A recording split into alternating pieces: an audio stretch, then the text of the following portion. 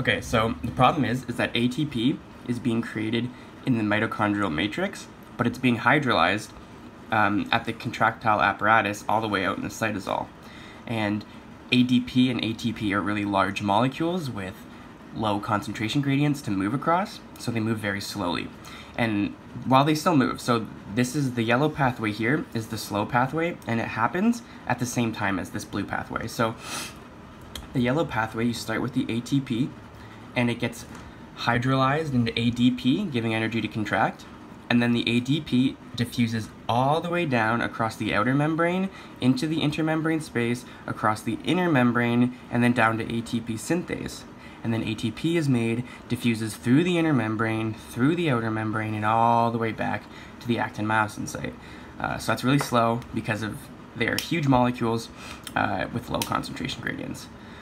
However, there is a second pathway that happens at the same time, and it's much quicker, and it uses phosphocreatine. So you start in the same position. You start at ATP next to contractile apparatus. It gets hydrolyzed to ADP, and then rather than diffusing all the way into the mitochondria, it just interacts with phosphocreatine that's hanging out near it in the cytosol.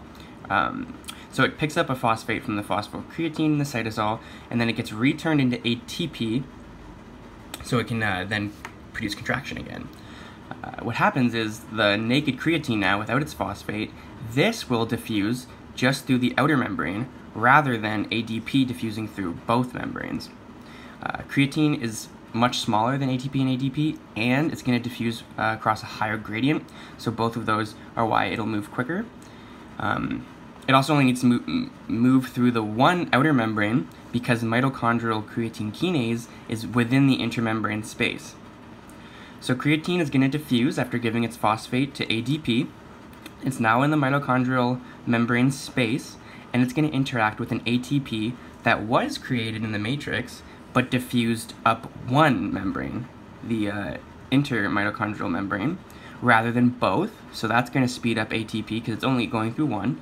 And then it's going to interact and pick up its phosphate, and then it's going to make an ADP, and that's going to diffuse through just the one membrane, again, rather than both. And then creatine is going to be phosphocreatine now.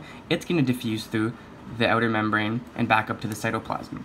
So rather than having ADP and ATP moving through both, the blue pathway has ATP moving through one membrane, ADP moving through one membrane, and then creatine and phosphocreatine picking up the slack and moving through the second membrane.